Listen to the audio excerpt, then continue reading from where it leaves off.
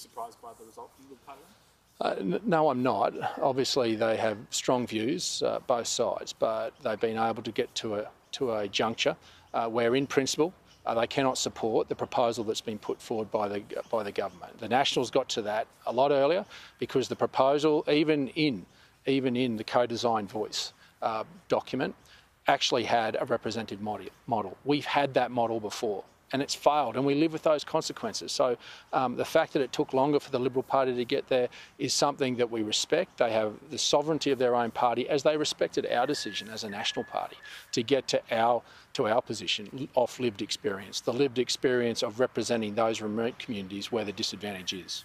So what's next? Well, look, I think the ball's in the Prime Minister's court.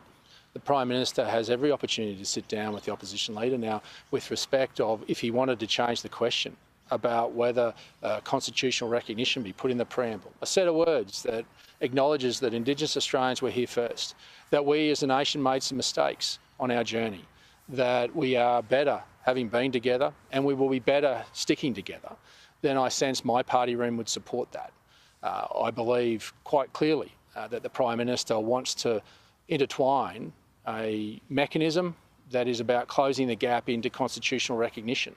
And unfortunately, because of the lived experience we have, the Nationals can't support that proposal. If the Prime Minister wanted to be constructive, he'd sit down and rework this. And that's now in his court. That's an opportunity for the Prime Minister to show the leadership, to bring the country together. But when you've got three political parties basically with different views, it's now important for the Prime Minister to reflect, to understand, and about his opportunity to lead this country in a direction that brings us together, not divides us. So the Nationals would support a preamble to the Constitution? Well, that's something I'd take to the party room, but I sense from my party room's position, from the discussion we had, that quite pragmatically, that's a statement of fact. Indigenous Australians were here first.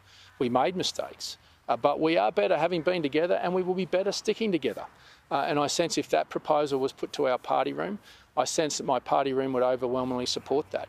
But in putting in place another layer of bureaucracy, in adding another to the over 1,000 Indigenous representative bodies now, it is not a principle that my party room could accept, and one that we made very clear from the start. Peter Dutton would also want a local kind of regional rule voice. Is that something you'd also support? Well, we'd want to see the details of that. We're against another layer of bureaucracy. There's over 1,000 Indigenous representative bodies already. We'd have to understand the mechanics and how that would work before the National Party would give any support to that. My party room would have to study any proposal with great detail. We understand the intent, as all have come to this with great intent. But the ones that have lived experience on this is the Nationals, because we represent the rural and remote communities where the disadvantage is. And the solution lies within. The solution lies within a bureaucracy that's taken out of Canberra and sits around the halls, that sits around the campfires with the local council and local elders in each town. Each elder in each town devising their own program, not one that's across a region or across an area. This is purely a very personal issue for each of these communities that they have to face up to. And that can only be faced up to by the local community themselves. They have to devise that solution themselves, because if they don't devise it, the community doesn't have buy-in. And that's what we're saying, is that we are reinventing the wheel every time with the same mistakes of the past. This is an opportunity just to make our bureaucracy work better, not be bigger.